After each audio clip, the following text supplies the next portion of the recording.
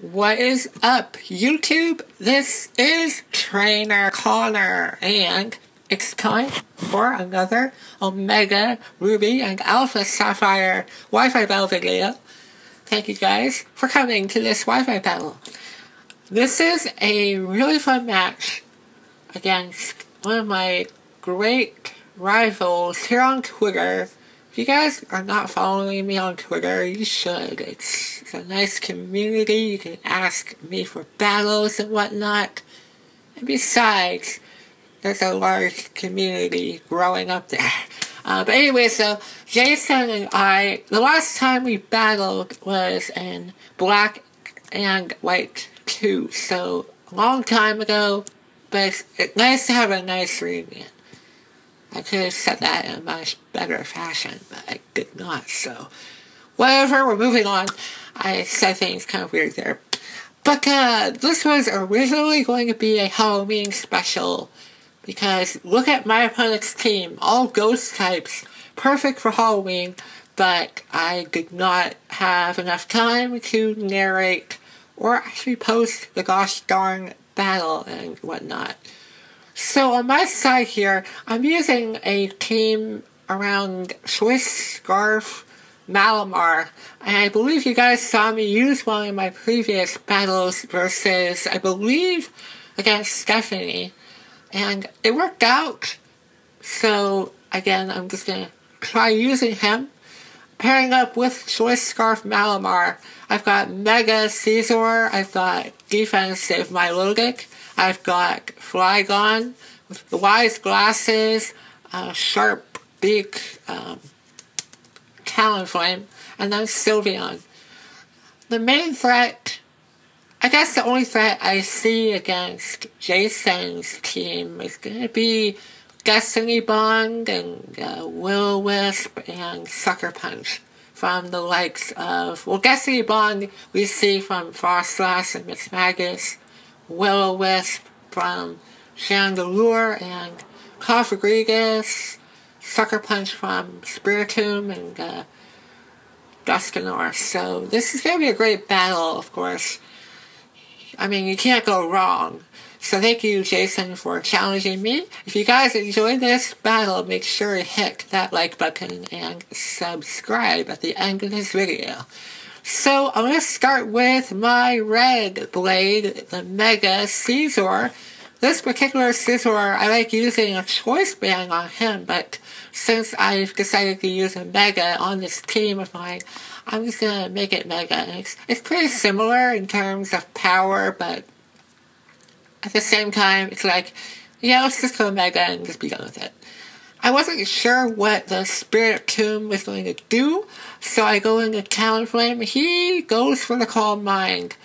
And it's, I guess, you know what, guys? Spiritomb is unpredictable because you sometimes see a defensive set. You see Adamant Nature Spiritomb. You see Calm Mind, as we see here, and yeah, clearly he's more especially inclined, as he does not take a Brave Bird from Talonflame.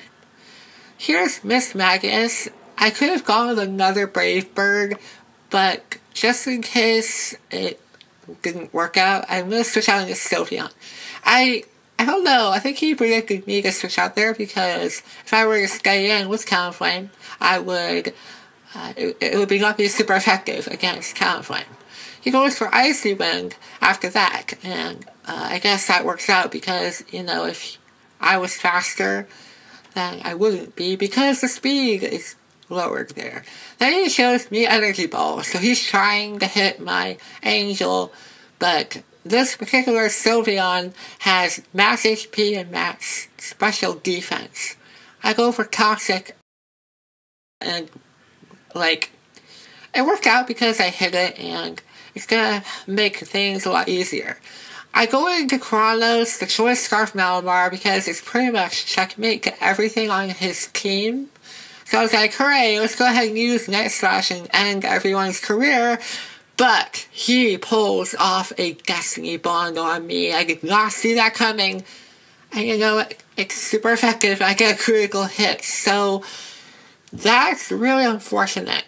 The critical hit did not matter. I would have KO'd it anyway. But man, pulling off that Destiny Bond was so unfortunate. So now I'm limited to using my defensive Pokemon and a little bit of my Talonflame there and everyone else. So on that awesome double down, I'm going to go into Sylveon once again, go for another Toxic, and we poison Cofagrigus, which is awesome because I know from experience that Cofagrigus has a lot of HP, great defense, and on top of that, he has Protect. Now, it's unfortunate for him because he's poisoned, therefore, he'll be taking more damage every single turn, but I'm going to be taking the same amount from the burn. It's a little bit different there, but that's okay. So here we're going to go for another Moonblast, and we lower Cofagrigus' special attack, and you'll see just how much an Ominous Wind does. That barely does anything, guys. It's like, hooray, Sylveon, you're absolutely amazing right now. But granted, he does have -1 special attack. So, and you know what? It doesn't really matter because I am burned.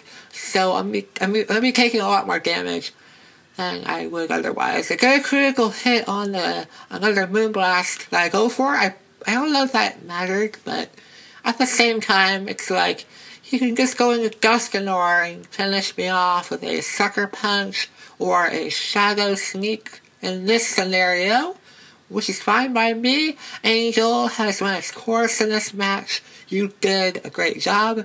The light screen wears off at the same time, so it's like, you know what, you put that up and you're going down, it's gonna go down. I like that. But anyway, so I'm gonna go into Milotic, Claudia, and this thing is more offensively orientated, and we see that because Frostlass doesn't take that really well. I'm expecting Frostlass to go for a Destiny Bond because, you know, it's very notorious for carrying that move.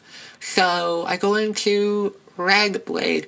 I go for U-turn instead of Bullet Punch because I know U-turn is not very effective against Frostlass.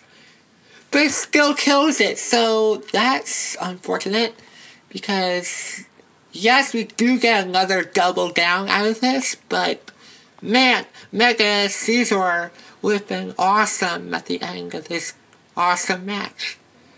So, with that in mind, we're going to go back into Claudia, go with another Surf. I know that Dusknoir is more physically defensive than specially defensive, if that makes sense. Because a Surf, I put a little bit of special attack in there for Milotic to make sure that Surf and Ice Beam, I believe I have Dragon Pulse, but we don't use that move. I gave it a little bit of special attack so those moves can do more damage. We're going to go into X-Wing the Flygon, and I'm really disappointed. Just disappointed because we don't KO the Dusknoir with a Draco Meteor, and then he pulls off an Ice Punch, ×4 effective, and we get a critical hit out of that. Severe overkill, I must say. But it's okay because we have Talonflame. I have Talonflame and Claudia at the end, while my opponent has Chandelure. And that's going to be it. So we have to KO the Chandelure, who looks very nice when it's shiny. I have one that's shiny. I use it very often, so it's very cool. Brave Bird fails to KO. He might have a little bit of HP investment, so that means, you know, he's going to take that blow and hang on and KO my Talonflame. Fortunately, he's Life Orb, so if he's going to attack me, he has to KO me in order to win.